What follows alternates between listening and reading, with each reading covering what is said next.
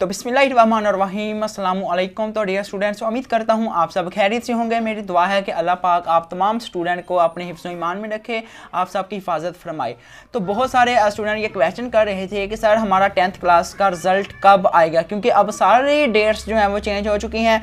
आपके रिज़ल्ट की डेट जो है वो भी स्टूडेंट चेंज हो चुकी है। तो अब मैं बताऊंगा आपको कि आपका रिज़ल्ट जो है 10th क्लास का वो कब आएगा। तो प्लीज़ आप लोगों ने वीडियो को कंप्लीट एंड तक देखना है, वीडियो को दरमियान में छोड़ के मत जाइएगा, नहीं तो आपको जो है वो कन्फ्यूजन रहेगी और आप जो है बार बार कभी किसी यूट्यूबर की वीडियो देखेंगे, कभी किसी की कभी किसी की। ठीक है, तो मैं चाहता हूँ आप एक ही वीडियो से सारा कुछ हासिल कर लें। तो प्लीज़ वीडियो को कंप्लीट एंड तक देखना, मेरी ये रिक्वेस्ट है। उससे पहले आप तमाम स्टूडेंट्स से रिक्वेस्ट है, जिन स्टूडेंट्स ने अभी तक चैनल को सब्सक्राइब नहीं किया तो प्लीज़ आप लोग चैनल को सब्सक्राइब जरूर कर लिया करें, ताकि इस तरह के एजुकेशनल वीडियोस जो हैं वो आप तक पहुंचती रहें। सब्सक्राइब करना बहुत आसान है, बहुत सारे लोगों को पता ही नहीं चलता। सब्सक्राइब करने के लिए आपने रेड कलर के बटन को दबाना है तो सब्सक्राइब हो जाता है, बहुत ही सिंपल है। और साथ ही नोटिफिकेशन बेल है, आपने उसको भी प्रेस कर लेना है।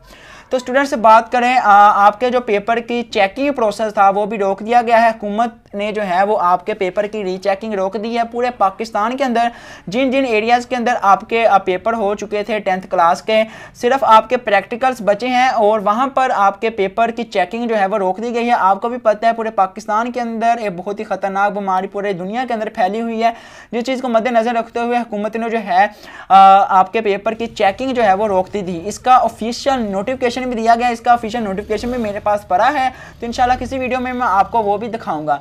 तो अब बात कर लेते हैं आपके 10th क्लास का रिजल्ट आएगा कब।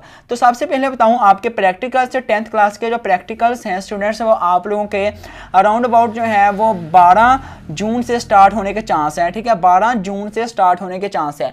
अब बात कर लेते हैं आपके रिजल्ट की। तो पहले जो था रिजल्ट की डेट दी गई थी वो दी गई थी 1 जुलाई। ठीक है, 1 जुलाई दी गई थी आपके रिजल्ट की डेट 10th क्लास की, क्योंकि आपके पेपर भी इस दफ़ा जो है वो जल्दी शुरू हो गए थे। आई थिंक 24 फरवरी से आपके पेपर जो है वो शुरू हो गए थे। पहला इंग्लिश का पेपर था।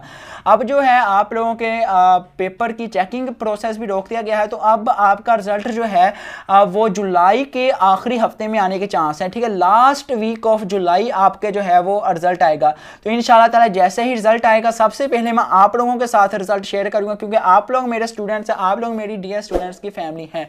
तो तमाम स्टूडेंट जो अपना रिजल्ट सबसे पहले चेक करवाना चाहते हैं वो अपना रोल नंबर, अपना नाम जो है वो मुझे कमेंट सेक्शन के अंदर जाके बता दें। आपने पहले सब्सक्राइब करना है, फिर अपना नाम, अपना रोल नंबर जो है कमेंट सेक्शन के अंदर जाके बताना है, ताकि उनको मैं कहीं नोट करके रख लूँ और रिजल्ट वाले दिन सबसे पहले आपको रिजल्ट जो है वो बता सकूँ। तो उम्मीद करता हूँ आपकी तमाम कन्फ्यूजन जो है रिजल्ट के बारे में दूर हो चुकी होगी। तो अगर आपका स्टूडेंट किसी भी किस्म का क्वेश्चन हो तो आप लोग कमेंट करके जो है वो मुझसे पूछ सकते हैं। इंशाल्लाह ताला मैं आपको रिप्लाई जरूर करूँगा। तो मिलते हैं फिर अगली वीडियो में, तब तक के लिए खुदा हाफिज़।